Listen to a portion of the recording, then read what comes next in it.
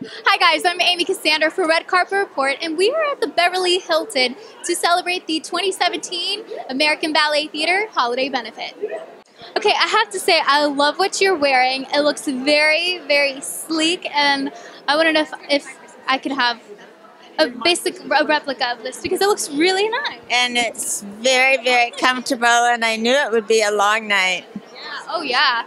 What was your first experience like watching the Nutcracker for the first time?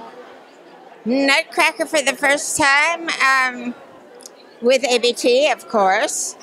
It was phenomenal because the Alexei Ratmansky is the most fabulous choreographer that there is today, and I'm honored to be a part of this night.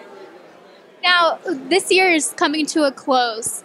If you could describe this year for you in one word, what would it be? Amazing. That's pretty cool. That's pretty cool. Absolutely amazing, truly. Now, what are your goals going into next year? I mean, it's right around the corner.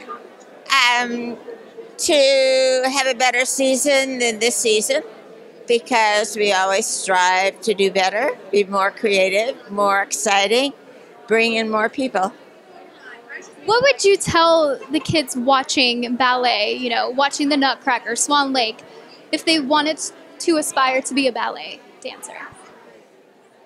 First, you understand that it's music and dance, and you learn to listen to the music, and then you work really hard at dance school, and then the next thing you'll be on stage as a performer.